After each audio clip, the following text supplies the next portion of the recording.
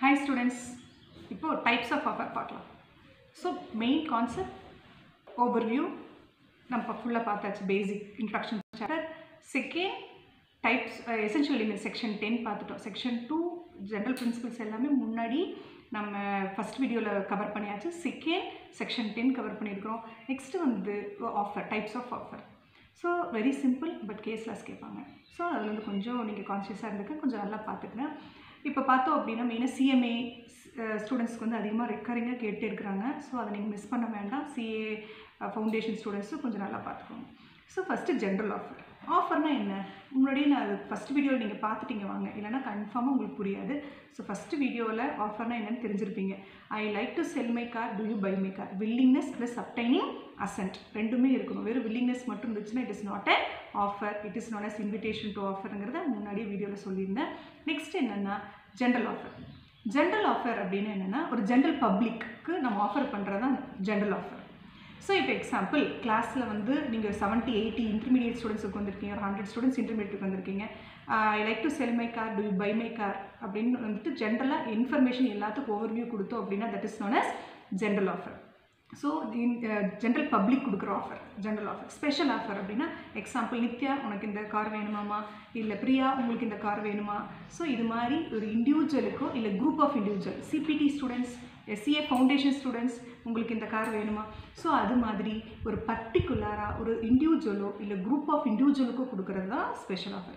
நம்ம ஸ்டூடெண்ட்ஸ் பண்ணுற தப்பு என்னென்னா, இப்போ வந்து வந்துட்டு ஒரு எக்ஸ் வந்து ஒய்க்கு ஆஃபர் பண்ணுறாங்க, ஒரு சர்டன் குரூப் ஆஃப் பீப்புளுக்கு வேணுமாங்கிறது நம்ம கேட்குறாங்க அப்படின்னா இது ஸ்பெஷலாக ஜென்ரல் ஆஃபரான்னு கேட்டால் கன்ஃபியூஸ் ஆகிடாதீங்க. இண்டிவிஜுவல் ஒரு குரூப் ஆஃப் இண்டிவிஜுவலுங்கிற வார்த்தையை பார்த்தீங்கனால it is known as special offer. இப்போ ஜென்ரல் ஆஃபர் என்ன வரும் அப்படின்னா, நீங்கள் ஜென்ரல் ஆஃபரில் இருந்து ஜென்ரல் பப்ளிக் யாரையுமே மென்ஷன் பண்ணாமல் இந்த பர்டிகுலர் குரூப்பும் இல்லாமல் இருந்துச்சுன்னா ஜென்ரல் ஆஃபர். கிளியர்?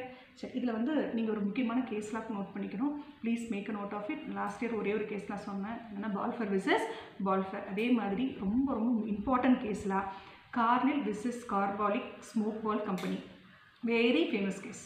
சரி, உங்களுக்கு ஒரு எக்ஸாம்பிள் சொல்கிறேன். ரெக்கரிங்காக இன்டர்மீடியட்டில் கேட்டிருக்கிற ஒரு கொஷின் என்னென்னா, மிஸ்ஸஸ் எக்ஸ் இருக்காங்க, அவங்க என்ன பண்ணுறாங்கன்னா ஒரு பர்டிகுலர் பிராண்ட் ஃபேஸ் க்ரீம் வந்து யூஸ் பண்ணுறாங்க. அதில் என்ன மென்ஷன் பண்ணியிருக்காங்க டிஸ்கிரிப்ஷன் அப்படின்னா, in spite of using this particular cream ஏதாவது வந்து ஃபேஸில் வந்து இஷ்யூ நடந்துச்சு, ஸ்கின் ப்ராப்ளம் வந்துச்சு அப்படின்னா நாங்கள் வந்து காம்பன்சேட் பண்ணிடுவோம் அப்படிங்கிற மாதிரி நம்ம டிஸ்கிரிப்ஷன் மென்ஷன் பண்ணியிருக்காங்க. அது மாதிரி எதுவுமே வராது, அப்படி ஏதாவது வந்துச்சுனாலும் நாங்கள் அதை வந்து காம்பன்சேட் பண்ணிடுவோம்னு மென்ஷன் பண்ணியிருக்காங்க. இவங்களும் அதை நம்பி வாங்கி ஃபேஸ் க்ரீம் வந்து யூஸ் பண்ணியிருக்காங்க. ஸோ சர்டன் டேஸ்க்கு அப்புறம் பார்த்தோம் அப்படின்னா ஸ்கின் ரேஷ் வந்து டிசீஸ் வந்துடுச்சு. அப்போ வந்து அவங்க அந்த எக்ஸ் கம்பெனி மேலே வந்து சியூ பண்ணுறாங்க. இது வந்து ரீசெண்டாக கேட்ட கொஷின்ஸ் இது எல்லாமே. அவங்க மேலே வந்து சியூ பண்ணுறாங்க, கேஸ் போடுறாங்க. இது மாதிரி நீங்கள் எங்களுக்கு காம்பன்சேஷன் கொடுக்கணும்னு சொல்கிறாங்க. அப்போது அந்த கம்பெனி என்ன சொல்லுது அப்படின்னா, இல்லையே நாங்கள் இல்லை, எந்த தப்புமே நாங்கள் பண்ண கிடையாது, because there is no, it is not an agreement, it is not a contract அப்படிங்கிறாங்க. ஸோ அக்ரிமெண்ட் எப்படின்னா ஆஃபர் இருக்கணும், அக்செப்டன்ஸ் இருக்கணும். அக்ரிமெண்ட் சட்டப்படி இருந்துச்சுன்னா it is a contract. There is no contract because there is no agreement. It is not an agreement at all because there is no acceptance. நாங்கள் offer பண்ணோம், general offer தான் கொடுத்தோம், but நீங்கள் வந்து அக்செப்டன்ஸே பண்ணலையே. ஆஃபர் அக்செப்ட் பண்ணால் தானே it is not as agreement, agreement enforceable by லா இருந்தால் தானே இட் இஸ் அ கான்ட்ராக்ட் அப்படின்னு ஒரு இஷ்யூ வந்துச்சு. அப்போ சுப்ரீம் கோர்ட்டில் என்ன ஜட்ஜ்மெண்ட் கொடுத்துருக்காங்க அப்படின்னா, ஜென்ரல் ஆஃபருக்கு அக்செப்டன்ஸ் கொடுக்க வேண்டிய அவசியம் கிடையாது. அந்த பர்டிகுலர் குட்ஸ் அவங்க கன்சியூம் பண்ணாலே it is deemed to have been accepted, it's deemed to be accepted. அது வந்து நீங்கள் அக்செப்டன்ஸ் வந்து வெளிப்படையாக சொல்லணுங்கிற அவசியம் கிடையாது. அவங்க அந்த ஃபேஷியல் க்ரீம் யூஸ் பண்ணாலே அவங்களோட கான்ட்ராக்டை அக்செப்ட் பண்ணிட்டாங்கன்னு எடுத்துக்கணுமே தவிர ஜென்ரல் ஆஃபருக்கு அக்செப்டன்ஸ் கொடுக்க வேண்டிய அவசியம் கிடையாது. ஸோ அவங்க அக்செப்டன்ஸே கொடுக்காட்டியும் பரவாயில்ல, அந்த நீங்கள் கொடுத்த க்ரீம் யூஸ் பண்ணி ரேஷஸ் வந்ததுனால அவங்க காம்பன்சேஷன் கொடுக்கணும்னு சொல்லிட்டாங்க. இதுதான் அதனுடைய ஆன்சர். ஸோ அதை பார்த்துங்க. அதே தான் இங்கே நீங்கள் வந்து கார்னில் விசஸ் கார்பாலிக் ஸ்மோக் பால் கம்பெனி லிமிட்டடோட கேஸ். ஸோ இதே மாதிரி ஒரு பர்டிகுலர் இந்த கேஸில் இது என்னென்னா, இது நீங்கள் கோட் பண்ணலாம், ரெலவெண்ட் கேஸ்லான்னு சொல்லிவிட்டு நீங்கள் போட்டு நீங்கள் CAலையோ CMA CS எக்ஸாம்ஸ்லாம் கோட் பண்ணலாம். இப்போ என்னென்னா ஒரு பர்டிகுலர் டைப் ஆஃப் இன்ஜெக்ஷன், அதாவது வேக்சின். அவங்க என்ன சொல்கிறாங்கன்னா, இந்த வேக்சின் யூஸ் பண்ணால் பர்டிகுலர் டிசீஸ் 100% உங்களுக்கு வராது அப்படின்னு சொல்லிட்டு ஒரு வேக்சின் கொடுக்குறாங்க, எல்லாரும் போடுறாங்க. பட் அவங்க இன்ஜெக்ஷன் பண்ணியுமே அவங்க சொன்ன டேர்ம்ஸ் எல்லாமே கரெக்டாக ஃபாலோ பண்ணியுமே அவங்களுக்கு அந்த இன்ஃப்ளூயன்ஸை வந்து அட்டாக் ஆயிரும் in spite of using that particular vaccine. அப்போ வந்து அவங்க சூ பண்ணுறாங்க. சூ பண்ணும்போது கம்பெனி என்ன சொல்கிறாங்க அப்படின்னா, இல்லை நாங்கள் காம்பன்சேஷன்லாம் தர முடியாது, because there is no acceptance by the parties. நாங்கள் ஜென்ரல் ஆஃபர் பண்ண அவ்வளோதான், எந்த அக்செப்டன்ஸ் இல்லை, தெர் இஸ் நோ கான்ட்ராக்ட்னு சொல்கிறாங்க. பட் சுப்ரீம் கோர்ட் என்ன சொல்லுது அப்படின்னா, அந்த வேக்சின் அவங்க இன்ஜெக்ட் பண்ணாலே is deemed that they have accepted your contract, அதனால் நீங்கள் காம்பன்சேஷன் கொடுத்து தான் ஆகணும்னு சொல்லிட்டு ஜட்ஜ்மெண்ட் வரும். ஸோ இந்த கேஸ் வந்து கொஞ்சம் நல்லா பார்த்துக்கோங்க. ஸோ ஸ்பெஷல் ஆஃபர் என்னென்னு உங்களுக்கு தெரிஞ்சிருச்சு, ஜென்ரல் ஆஃபர் கிளியராக தெரிஞ்சிருக்கும். கேஸ்லாஸ் கேட்டாங்க அப்படின்னா கன்ஃபார்மாக நீங்கள் இதுலேருந்து கேட்குறதுக்கான சான்சஸ் இருக்குது. இன்னொரு கேஸ் கொஞ்சம் ஞாபகம் வச்சுக்கோங்கம்மா, உங்களுக்கு சிஏ புக்கில் இருக்குது, லால்மன் சுக்லா விசஸ் கௌரிது, இது ஃபேமஸ் கேஸு. ஸோ இதையும் நீங்கள் வந்து கன்ஃபார்மாக பண்ணிக்கோங்க. இது ஒன்றும் இல்லைம்மா, இது எப்படி கொஷின் கேட்பாங்க, இந்த கேஸில் நீங்கள் எங்கே அப்பியர் ஆகலாம், எங்கே வந்துட்டு நீங்கள் அப்ளை பண்ணலாம் அப்படின்னா, நீங்கள் எந்த மாதிரி கொஷின் கேட்கலான்னா நல்லா கவனிச்சுக்கோங்கம்மா. சிலது பார்த்தோம் அப்படின்னா மிஸ்டர் எக்ஸ் இருக்கார், நல்லா கவனிச்சுக்கோங்க. 2 டைப் ஆஃப் கொஷின் கேட்பாங்க, நல்லா கவனிச்சுக்கோங்கம்மா. ஃபஸ்ட்டு நீங்கள் என்ன சொல்கிறாங்க அப்படின்னா, மிஸ்டர் எக்ஸ் இருக்கார், எக்ஸோட டாக் வந்து மிஸ் ஆயிடுச்சு, அவங்க ஃபுல்லாக நோட்டீஸ் அனுப்பிச்சிருக்காங்க, யாரெல்லாம் என்னோடய டாகை கண்டுபிடிச்சி கொடுக்குறீங்களோ யாராவது கண்டுபிடிச்சி கொடுத்துட்டிங்கன்னா உங்களுக்கு 5000 ரிவார்டுன்னு கொடுத்துட்டாங்க. சரி, ஓகே, எல்லாம் ஃபுல்லாக ஸ்ட்ரீட் ஃபுல்லும் போஸ்டர்.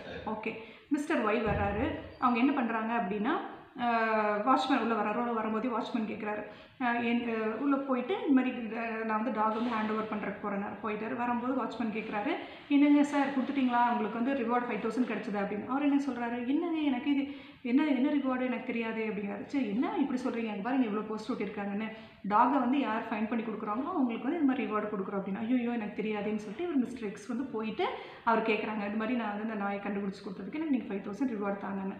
அப்போது அவர் வந்து என்ன சொல்கிறாருன்னா, offer acceptance cannot precede offer.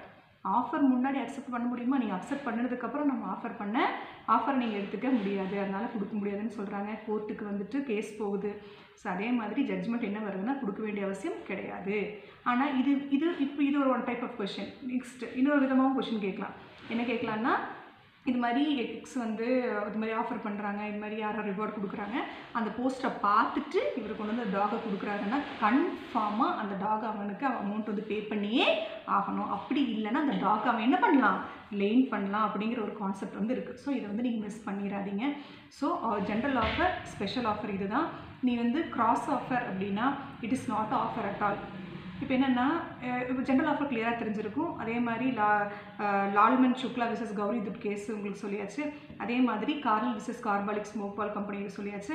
இது வந்து cross offer. Cross offer is not offer at all. ஒன்றுமே இல்லை, very simple.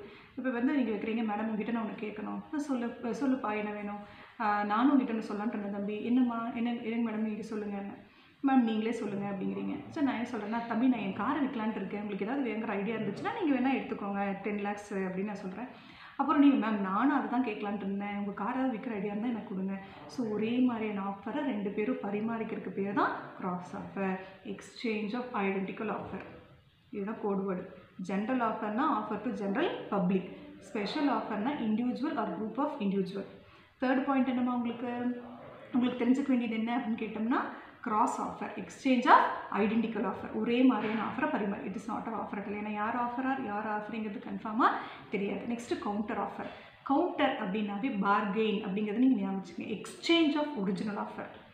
Original offer labs ஆகி புது ஆஃபர் வருது. நான் என்ன சொல்கிறேன்னா, என் காரோட விலை 10 lakhsன்னு சொல்கிறேன், மேம் ஒரு 9 lakhs நீங்கள் தர முடியுமான்னு கேட்குறீங்க. அப்போ 10 lakhsங்கிற ஆஃபர் லேப்ஸ் ஆகி புது ஆஃபர் 9 lakhs வருது. பார்கெயின் அப்படிங்கிற வார்த்தையை நீங்கள் நோட் பண்ணலாம்.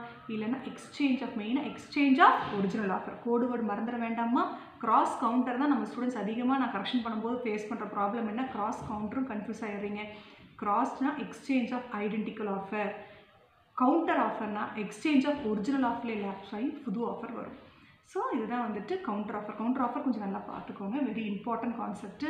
So exchange of original offer labs ஆகி புது ஆஃபர் வரும். லேப்ஸ் ஆஃப் ஆஃபரில் இதை நீங்கள் கண்டிப்பாக நீங்கள் நோட் பண்ணிக்கோங்க. நெக்ஸ்ட் என்ன அப்படின்னா, ஸ்டாண்டிங் ஆஃபர். இன்னொரு பேர் ஓப்பன் ஆஃபர், இன்னொரு பேர் கண்டினியூங் ஆஃபர். ஸ்டாண்டிங்னாலும் ஓப்பன் ஆஃபர்னாலும் கண்டினியூங் ஆஃபர்னாலும் ஒன்று தான். அப்படின்னா என்னென்னா, offer open for a particular period of time. இந்த வேர்ட்ஸ் மட்டும் ஞாபகம். Offer open for a particular period of time. Example, company வந்து ஒரு டெண்டர் விடுறாங்க கவர்மெண்ட்டு, இதில் வந்து நீங்கள் ஆஃபர் வந்து 1ஆம் தேதியிலேருந்து 15ஆம் தேதி வரைக்கும் யார் வேணாலும் accept பண்ணிக்கலாங்கிறாங்க. So it is known as standing R open or அதாவது offer open for a particular period of time. அதுக்கப்புறம் அந்த டைம் முடிஞ்சிச்சுன்னா ஆஃபர் லேப்ஸ் ஆயிடும். That is not standing open or continuing offer. இது மெயினாக ஒரு கொஷின்ஸ் கேட்டிருக்காங்க. ஒன் வேர்டு கொஷின்ஸில் பார்த்தா CMA inter கேட்குறாங்க. பட் நிறைய ஸ்டூடெண்ட்ஸ் தப்பாக எழுதுறீங்க, கொஞ்சம் பார்த்துக்கோங்கம்மா. இப்போ offer open for a particular period of time அப்படின்னு கேட்டாலோ, இல்லை tender is an example of dash ஆஃபர்னு கேட்டாலோ option A standing கொடுத்துருக்கான், option be open offer, option C continue offer, option D all the அபோவ்னா ஓப்பன்னாலும் கண்டினியூனாலும் இல்லை standing ஆஃபர்னாலும் ஒன்று தான். ஸோ நீங்கள் ஈஸியாக option D எடுத்துக்கலாம், confuse ஆக வேண்டாம். நீங்கள் ஒன் வேர்டெல்லாம் உங்களுக்கு கிடைச்ச லக்கு. ஸோ அதில் வந்து நீங்கள் மிஸ் பண்ணிடாதீங்க, புரியுதமா? ஏன்னா உங்களுக்கு இருக்கிற டைம் வந்து நீங்கள் இதில் இது பண்ண வேண்டாம். ஏன்னா ஈஸியாக 30 மார்க்ஸ் வந்து நீங்கள் ஸ்கோர் பண்ணலாம். ஸோ அதை நீங்கள் மிஸ் பண்ணிட்டீங்க அப்படின்னா பார்த்தீங்கன்னா எல்லா ஆப்ஷனும் படிச்சுட்டு அதுக்கப்புறம் ஆன்சர் பண்ணுங்கள். ரொம்ப லக்கு உங்களுக்கு 31 மார்க் வந்து CMA இன்டர்க்கெல்லாம் இருக்குது. ஏன்னா அழகாக மார்க் வந்து ஈஸியாக நம்ம ஸ்கோர் பண்ண முடியும், CMA இன்டராகட்டும் எல்லாமே. ஸோ அதில் வந்து நீங்கள் மிஸ் பண்ண வேண்டாம். ஏன்னா மைனஸ் மார்க்கும் கிடையாது, கொஞ்சம் பண்ணி பார்த்துங்க. ஓகேவாம்மா? இவ்வளோ தான். இதில் வந்து ஜென்ரல் ஆஃபர் வந்து கேஸ்ல கொஷின்ஸில் கேட்பாங்க. ஸோ கொஞ்சம் நோட் பண்ணிக்கோங்க. நெக்ஸ்ட்டு வந்து அடுத்த செஷனில் வந்து நெக்ஸ்ட் வீடியோ அப்லோட் பண்ணுறேன். தேங்க்யூ.